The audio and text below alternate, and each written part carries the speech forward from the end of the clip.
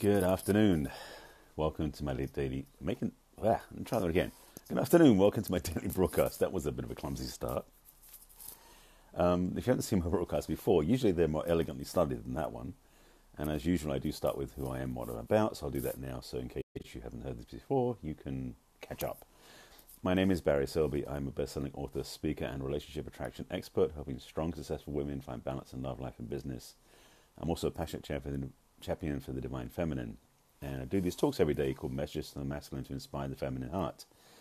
And today's broadcast is number 355 in fact. And today's topic is finding love is not playing hide and seek. And that sounds kind of obvious, but I want to get into a deeper level of it, because the obvious part we'll talk about and get it out of the way, but then we'll dive a little bit deeper, because for some people, maybe not you, but some people you know, and it's a nice way, it's a never-ending search for love that never shows up. And I want to help you cure that if that's one of your ailments. All right? So the first part, which is the surface thing about love, is love is pretty easy to find out there and to find inside. And I'm going to do a little bit of work on the inside part in a moment. But the thing about love out there is that we have this attachment to the perfection of love. I already see where this is going to go. Okay. One of the challenges that we face as human beings is that we think that we need to be loved or receive love a certain way.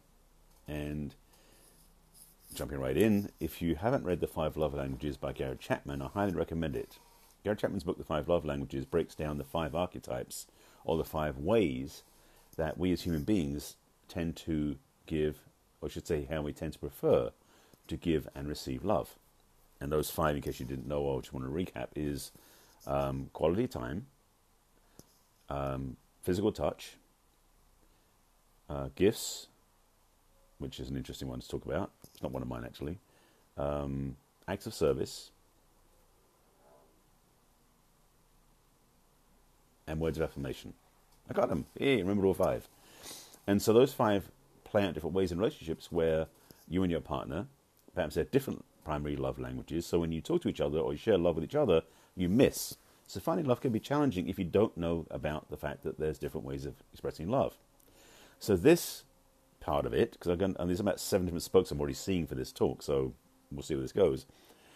So the 5 love languages is a great place to start if you're in a relationship with somebody and you're wondering why you don't necessarily feel the connection, or you don't know why they don't love you or express love. Because, for example, if your partner is one who prefers physical touch and you're someone who wants words of affirmation, they will keep touching you to show they love you, and you want them to tell you they love you, and you're not getting it.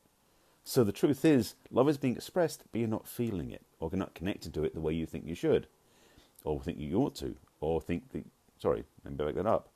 You're not receiving it the way that you expect. That's a better way of putting it. The solution to this, which is very easy, it's in the book, by the way. Again, Gary Chapman's book, 50 Ways is my book. Gary Chapman's book, The 5 Love Languages, speaks to the ways that you can learn to actually recognize your partner's way of expressing love and receive it accordingly. And also how you can tailor your way of expressing love so they receive it the way that works for them too.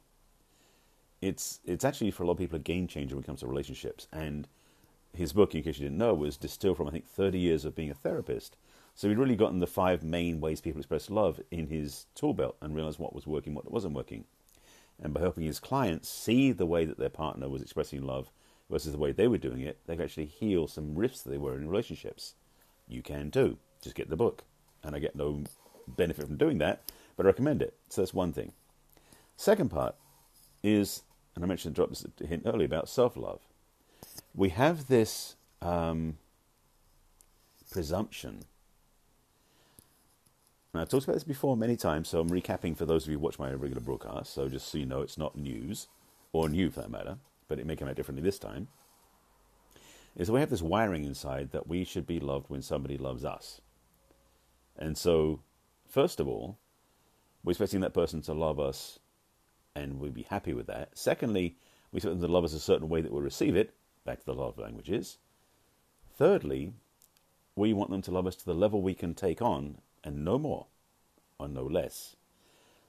Do you realize how hard you're making your partner's task? It's challenging. So, self-love is probably one of the best ways to make loving somebody else easier, and to make receiving love from somebody else easier as well. And I'll explain why in a second. So self-love, let's break that one down for a second. Self-love is a place where you can, and before I get to that, I just realized something just came up. For some people, self-love is a taboo because there's a feeling that if they love themselves, they're going to get too egotistical or narcissistic and won't be lovable. Forget it, that's not the truth. Forget that whole paradigm, it's not real. Self-love is a fundamental practice to actually honor and respect yourself. Nothing to do with ego or self-aggrandizing, I think is the word, or any other level of narcissistic or selfish behavior. Self-love is a fundamental skill, tool, faculty, ability that will help you be whole, healthy, and lovable. Don't you want that? So doing practices that things that are self-loving, from the one I offer all the time, which I'll give at the back end as homework, by the way. So yes, homework coming. Every time there's homework. But it can be things like keeping your agreements, which could mean making less of them, by the way. For some of you, keeping agreements is a whip that you whip yourself with because you think you should do more than you're doing. You don't have to do that, by the way.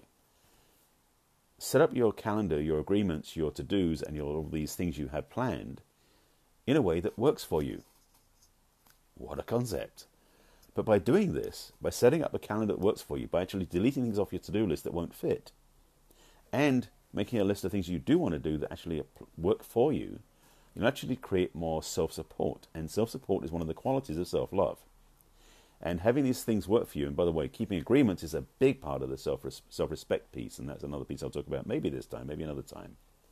So self-love practices can be from actually applying self-love to yourself. And again, I'll give you that as homework at the end. So in case I forget, you can remind me, but I'm sure I will remember, because I always do give homework on these videos.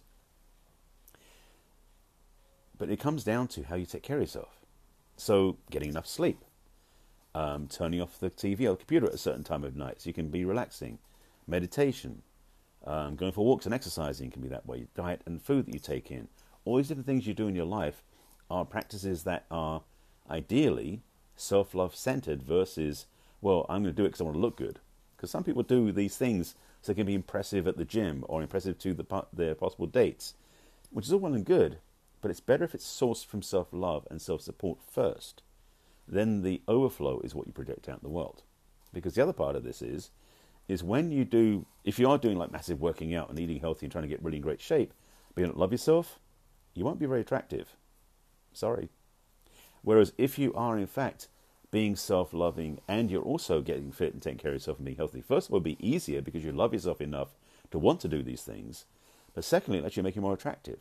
So it doesn't matter how good you look physically, without the self-love piece that actually is taking care of yourself, respecting yourself, honoring yourself, your attraction level, your ability to be attractive is diminished drastically. So starting inside with self-love, massive advantage. Highly recommended. And again, I'll give you the homework at the end. So that's two components. Third component is finding love out there. As again I mentioned in the title, this hide and seek idea. For many people, there's this, how can I say this the right way? There's this ongoing search for love, the quest for love. I hope there's going to find out, there's going to show up somewhere. And it's really this vacating the role of self-love. Again, back to that, and I'll get to that in a second. But here's where we do things, because we're wired this way. We'll feel complete when somebody loves us. We'll feel whole when somebody loves us. We'll feel lovable when somebody loves us. We'll feel worthy when somebody loves us. You get the theme here? It's actually the definition in a way, or it's actually the prime example of codependence. And codependence is one where we keep thinking the other person has the power to make us feel okay, which is a victim role, by the way. So codependence is an unhealthy practice. And another book I can recommend, the second book I'm recommending, by the way, is Conscious Loving by Gay and Katie Hendricks. This book was written probably back in the early 90s, I think. It's been around for a long time. And that book is probably the best breakdown and resolution of codependence I know of. So if codependence is one of your habits, traits, challenges, I recommend getting that book as well. I'll put these books in the comments below, I guess. I'll have to now because I'm talking about that. So when you've done this piece of not being up there, hoping they'll fill you up, make you feel okay, you can start putting the love back inside. Again, as I mentioned in the early part, when you love yourself first, you become more attractive. And if you want to attract a healthy relationship, that's a good thing, you think? So self-love always, in all the things I've said through this talk, comes back to taking care of yourself first. And it shows in different ways, as I mentioned, but self-love as a way of life, absolutely recommended.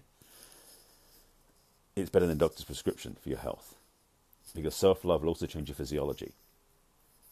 Yes, self-love is healing, not only just to your heart emotionally, but to your heart physically. So I'll get to the assignment in a moment, getting close to that. Just see if there's anything else I want to put into this, because this is a big piece of the puzzle for a lot of people when it comes to relationships, for looking for love in all the wrong places, because they are. To start with love inside is the way to live life in a more healthy way, to attract healthy relationships, to attract relationships that are inspiring and additive to their life, not replacing something they're missing, and also to a place where they're not going to settle for less than they deserve. That's like a win-win-win-win-win. I hope you get the point. So, I think there's any more on this one that I was going to go with. I think that covers it. I believe that's everything. So, just scanning back through what I said. So, homework. Let's give you that piece now. Just because if you haven't seen my broadcast before, I give this homework quite often because it's a very easy homework. Yes, easy. I don't give hard homework. But it's also a game changer for many people. If you're someone who's out there looking for love in all the wrong places, and you're feeling left out and feeling empty and not getting what you want, this will change you for the better. It will change your life. It will change your image in the mirror. It will change your way of treating yourself. And it's called a self-love practice. It's not really hard. This is a 5-minute exercise twice a day. Oh my God, can I do 5 minutes a day, twice a day? Oh, yes, you can. And you do it for 30 days and it will change your life. I can guarantee it. And since I'm not selling anything, there's no money back on this. Self-love practice is very simple. And it sounds so simple, but do not be deceived. It's a transformational experience. Take those 5 minutes in the morning, as I mentioned, or 5 minutes in the evening. In fact, do it both times. And look in the mirror. In front of your own mirror. It could be in the bathroom, the bedroom, wherever you've got a mirror. I recommend doing it in private because it's really about you becoming more vulnerable with yourself, and it may be hard to do that with other people around. If it's easy for you to do that, it may not be so important. But if it's most people out there, you want some privacy for this. Look in the mirror, connect with your eyes in the mirror, and before you do that, connect to your heart. You can put your hand over your heart, however you want to do that. You can just stand in silence. But the main thing is through your eyes, connect to your eyes in the mirror, and see yourself clearly. And look beyond the physical appearance. That's the other thing, by the way. Look deeper. Feel into where you actually reside inside. Look into your eyes so you see yourself inside the physical body. When you've done that and you're connected, and you feel the connection, you actually feel your heart warming up, in fact. Then say to yourself, and say this gently and easily, say, I love me, or I love you, however you want to say it, so you feel it on the inside. Repeat this for about 5 minutes. When you're done with this, you may want to go longer because it's certainly a personal practice. But if you keep doing this, it will change your life. So again, 5 minutes in the morning, 5 minutes in the evening, every day for 30 days. If you miss a day, you can keep going or you can start over, your choice. But the intention is that when you do 30 days in a row, you change a habit. By the way, habits generally take 21 to 35 days, depending on who you listen to change. I figure 30 days is a good estimate, 1 month. Focus on self-love like that. Especially if you're single, it will change your prospective relationship choices. It will change how you feel about going out on dates. It will change how you feel about being single. It will change everything for the better. I think that's it. So, in summary, to come back to the completion of this, self-love is really the key. Learning to know what the 5 love languages are, as I mentioned at the beginning, and Conscious Loving are 2 books I recommend. I recommend my book in one. I'll give my book in there as well. If you are challenged with relationships, my book 50 Ways to Love Your Lover will help you as well. So that's my book plugged as well as the other 2 books I recommended. I'll put them in the comments below so you know what they are. But this is the thing. For many of us, we run through life, through the days, through everything we're doing, and we never spend time actually taking presence with ourselves. So that self-love practice I recommended, I just gave you, maybe the first time you spend 5 minutes with yourself. If it is, do it. And if it isn't, do it anyway. Either way, it's worth it to have it for your own love and life. If you're in the area of relationship challenge where you're not getting what you want, this will help you with that. What will also help you with that is a conversation with me. Yes, a conversation with me. I offer on my website a thing called, well, I say let's chat is the actual menu choice, but it's actually a complimentary clarity conversation. It's a 30-minute conversation where I can help you get clear where you want to go, what you want to do, and if we want to work together. Be transparent. You can sign up on my website, which is barryselby.com, click on Let's Chat, and we can have a chat. If you haven't seen my other broadcast, by the way, this is number 355 in an ongoing series of talks called Messages to the Masculine to Inspire the Feminine Heart. They are all on my business page, which is barryselby.author on Facebook. If you're watching this on YouTube, because it'll be replayed there, well, if you're already watching it, you know where it is, but if you're not already watching it on YouTube, you can find them on my YouTube channel, which is Barry Selby. It's all the same. The playlist is Messages to the Masculine, and if you are stuck, you have some questions about this broadcast, please put in the comments below and I'll answer them when I sign off. Again, I'll list the books, the 3 books, yes, including mine, in the comments below.